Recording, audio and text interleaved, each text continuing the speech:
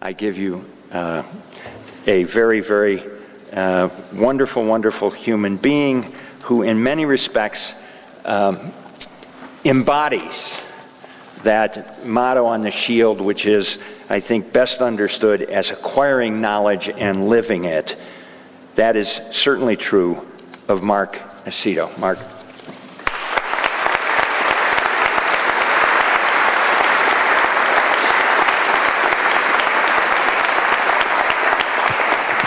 Thank you, President Celeste. After that introduction, I can hardly wait to hear what I have to say. Okay, show of phones. Hold them up. Let me see them. Who here has texted already this morning? Let me see. Yeah, me too. Yeah, hang on. I'm just going to finish one up, okay? Just. Audience looks bored. Am worried I will suck. Send. Okay. Oh yeah, and hang on, wait one sec. Let's, everyone pose for the picture. Smile.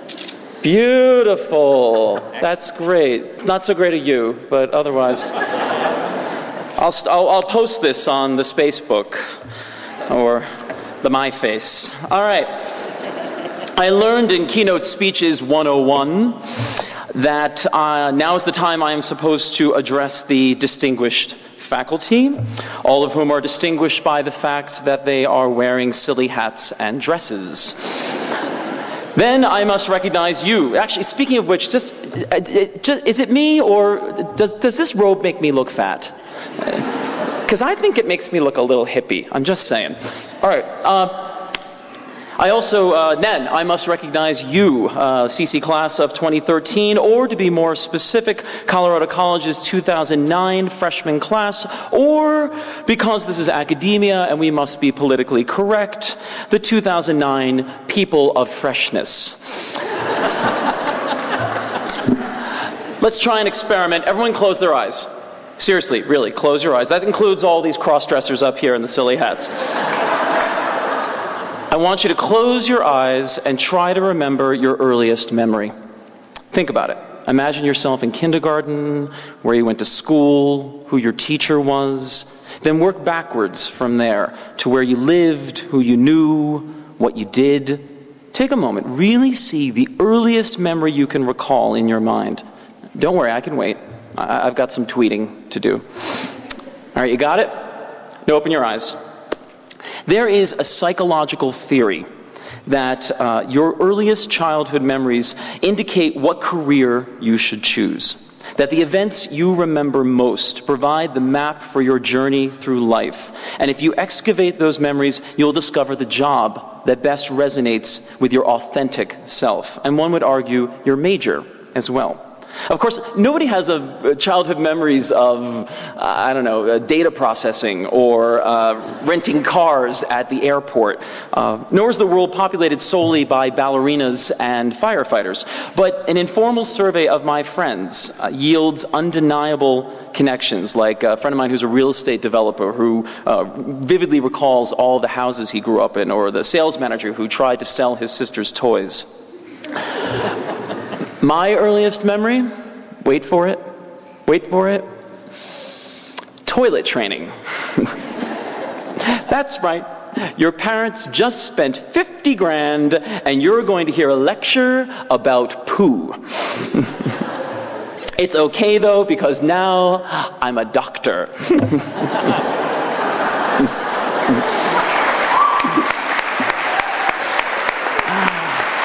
Of humane letters. I'm sorry, but is there such a thing as an inhumane letter? I mean, besides Dick Cheney's torture memo?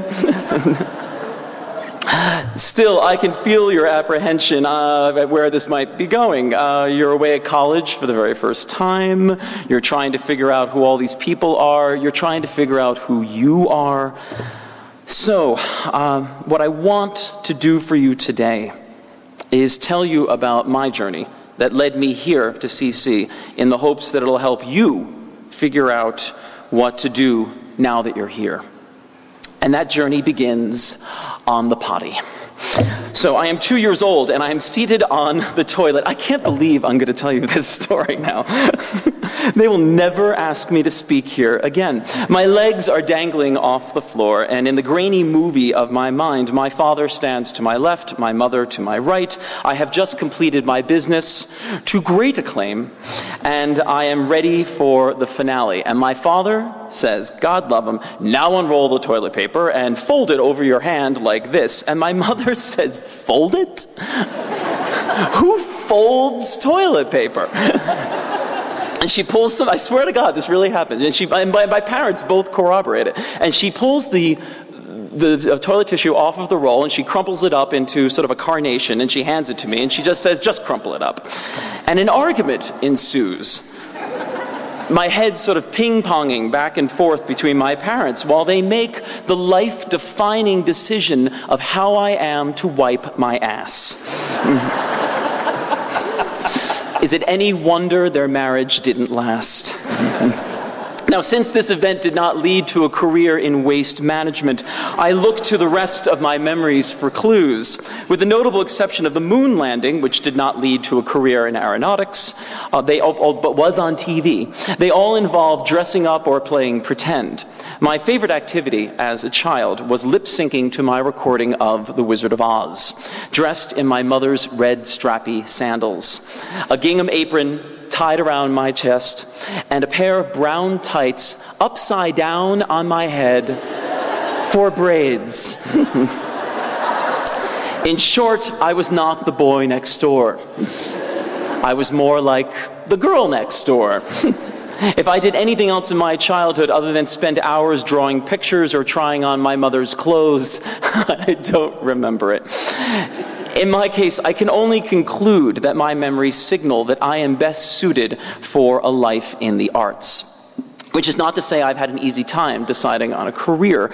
Here's an excerpt from an autobiography that I wrote in the 4th grade.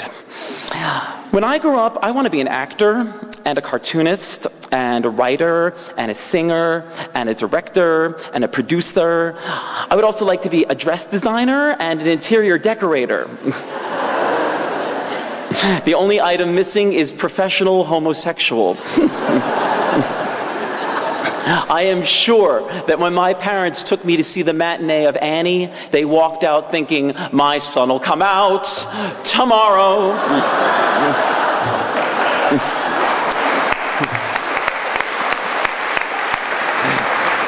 Yeah, I like that one too.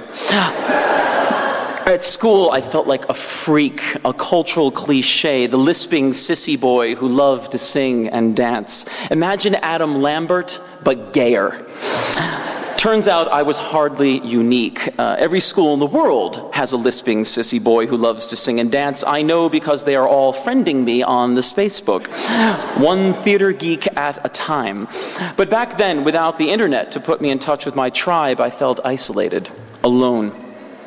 Navigating through a school day, I was a spy trapped behind enemy lines, churning in a constant state of anxiety as I braced myself for the inevitable moment when someone would say, "Fag!" But I was also very lucky because I eventually found my tribe, the misfits who dressed in thrift store clothes and sang show tunes in the hallway. The people we called in my high school the play people, as if we weren't real. The theater was a haven for me, a home away from my broken home, a safe place where I could be my most authentically audacious self. So, like the hero of my first 2 novels, I too dreamed of going to acting school, though despite the plot of my first book, I did not turn to a life of crime to do it. Trust me, if I had, I would have written it as a memoir. I would have gotten a lot more money for it. In my case, as mentioned before, I went to the music theater program at Carnegie Mellon University, a BFA program, the oldest BFA acting program in the country. I changed it to Juilliard in my novel because I figured no one would want to read a book about a kid whose dream it was to go to Pittsburgh. And I was right. That dream turned into a nightmare, however, when I found that the faculty and I had artistic differences. I thought I could act, and they didn't. And Carnegie had very clear ideas about acting. There was a very specific process, very intuitive, very spontaneous, very emotional. In other words, very not me. I withered under the pressure until they finally just kicked my ass to the curb. I was mortified, humiliated. The small-town star was washed up at 20. Failure followed me wherever I went, a stalker, a shadow. I infected every inch of me, a virus, a cancer. And every morning I woke up and I felt like there were two words written on the insides of my eyelids: loser. What's worse, my safe haven, my home away from my broken home, the theater, had rejected me, cast me out. Set adrift in the world, I returned to toilet training. Mentally, not literally. For therein lies the principal dilemma of my life and of every creative person that I know. Not whether to fold or crumple. That decision got decided way long ago. My mother won that debate. I don't know about you, but folding toilet paper gives new meaning to the phrase anal retentive. If you're one of those people, good for you. I'm not criticizing. Someone's got a major in economics, okay? For me, the conflict here concerns how I was to live my life. Should I follow my folder father, a left-brain go-getter who gave up a career as a jazz musician for the security of selling insurance? Or should I mimic my tissue-mushing mother, a right-brain dreamer who gave up the security of selling real estate to be a visual artist? With these two archetypes duking it out in my psyche, the animus and the anima, the yang and the yin, I am a Jungian analyst's wet dream. Then, like Stephen Dedalus in A Portrait of the Artist as a Young Man, I had an epiphany. That's right. I piffed. In one searing moment of clarity, I saw who I was. I am a crumpler in a folder's world. So I looked for a college that was the polar opposite of Carnegie Mellon, someplace that valued the student's individual journey, someplace that encouraged free expression, someplace that would feed my restless curiosity. And I found Colorado College. I was impressed by the block plan, not because I so loved the idea of walking into a classroom on Monday morning and getting assigned a paper due Friday on a subject about which I knew exactly nothing, but because it signaled a respect for alternative thinking. I chose Colorado because after living in New Jersey, New York, and Pittsburgh, I was ready to live someplace, hello, beautiful. So I vetted the school by writing the weirdest application I could. Now you gotta understand, my transcript consisted of 2 years of nothing but theater classes, meaning I would do my core requirements as a junior and senior, thus doing college backwards, and allowing me to graduate as a drama major from a school where I actually was not required to take any classes in the drama department. I wrote my essay as an autobiographical 3-act play. And on the page where they asked me to express myself any way I saw fit, do you still do that? Do we still do that on the application? The page where you can express yourself any way you see fit? Yeah, I drew a colored pencil drawing of a mythical Dionysian scene complete with reclining nudes. I figured that if this school would accept me at my strangest, I would be very happy here. And I was right. I grabbed Colorado College like a bone in my teeth, gnawing every bit of meat off of it that I could, taking part in every campus activity I could cram in, applying for and receiving grants for independent projects, and convincing professors to let me do independent studies. Dick Hilt, who's sitting right behind me and fixed my collar, I convinced him to let me do something in acoustics in order to fulfill the dreaded science requirement. I took, botany for poets otherwise to help fulfill that one. But not all my classmates felt the same way. It may be different now, but when we 3 doctors went here, there were 2 kinds of students at Colorado College. Those of us who made the school happen, and the other kind, those who were here to party and ski. Now, trust me, while your parents may have paid $50 grand for you to hear a lecture about poo, they did not pay $200 grand for you to party and ski. What's more, why pay for lift tickets when CC's venture grants will pay for you to have way more interesting adventures? So, my people of freshness, I would urge you to be like the students that the three of us knew and we hung out with when we were here. The ones who asked all the questions in class. You know the one. It's the one sitting with their arm resting like this.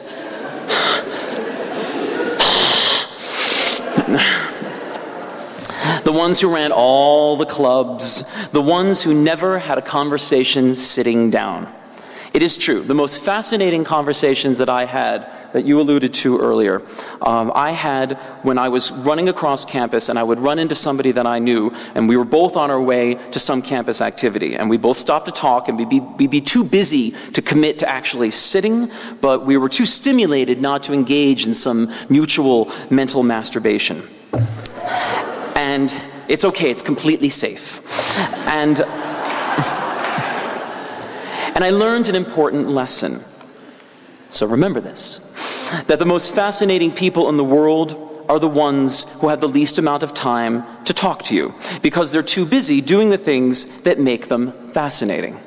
But don't believe me. In Keynote Speeches 101, I learned you're supposed to quote somebody smarter than you to prove your point and make you look, like all collegiate and whatnot. So, in the words of Aristotle, we are what we repeatedly do. Excellence, then, is not an act, but a habit. Each one of you, folders and crumplers alike, has been given a precious opportunity, and I don't want you to squander it. You probably don't realize it because it's pretty much all you've ever known, but you are entering the world of ideas at the start of a seismic technological shift, a time that is not only transforming the very definition of what constitutes communication, but of reality itself. As soon as the internet goes 3D, and trust me, it's only a matter of time, we could easily find ourselves living in the Matrix. Contrast that with what it was like when we were students just 20-some-odd years ago. I know this is going to sound like we chiseled on stone tablets by firelight, but so few of us had personal computers that we could still hand in our thesis papers written by hand. For us, talking online meant flirting with someone next to us in the cafeteria. You, people of freshness, on the other hand, are citizens in a global community with an access to information that is unprecedented in the history of humankind. Now, I know this is going to sound ironic coming from the guy who used his own autobiography as a parable, but my biggest concern for you is not that you will squander your parents' $200,000 by partying and skiing, but that you will squander your technological opportunities by descending into an echo chamber of narcissism. I hate to tell you, but since you were raised by the me generation, you are too often perceived as the look at me generation. I'm glad that you're all building community by keeping in touch on the Facebook and the MyFace, but I'd like you to consider for a moment that announcing to the world that you had cold pizza for breakfast does not contribute to the life of the mind, yours or anyone else's. I fear that the information age has already degenerated into the too much information age. But you are better than that. If you weren't, you wouldn't be sitting here today. As students of one of the most innovative, dynamic institutions of higher learning in the country, you have the potential to creatively tackle the concerns of the world, to make a difference. To not rise to that challenge and fulfill that potential would be a colossal waste. 2 years ago, in a poll of 18 to 25-year-olds conducted by the Pew Research Center, 81% surveyed said that getting rich is your generation's most important or second most important life goal. 51% said the same thing about being famous. Now, as a freelance writer, I probably worry about money and notoriety more than the average person. After all, the biggest problem with being a Renaissance man is that this ain't the Renaissance. There aren't any Medicis around handing out cash, so I totally get your concerns. But contrast those responses with those given in an annual survey of people of freshness at the University of California, Los Angeles. In 1967, 85.8%, that is almost 86%, said that, quote, developing a meaningful philosophy of life was very important to them. In 2005, that ambition plummeted to 45%. I cannot stress enough to you, you guys have got to turn those numbers around, and fast. Without a meaningful life philosophy, no amount of money will make a difference in your lives. And without money, philosophy won't pay the bills. So the challenge I place before you then is to find the balance between crumpling and folding, to create a college experience that will prepare you both to make a living and get a life. Show of phones. How many of you have the internet in your pocket right now? Let me see. Hold them up. Yeah. To us up here, that is like science fiction. But if you remember nothing else, and so is the fact that some of you have probably already tweeted or texted about what I'm saying right now. But if you remember nothing else today, I fervently wish that you will strive to succeed. Have the courage to fail. Work hard. Take chances. And I'll see you on the Facebook. Thank you very much.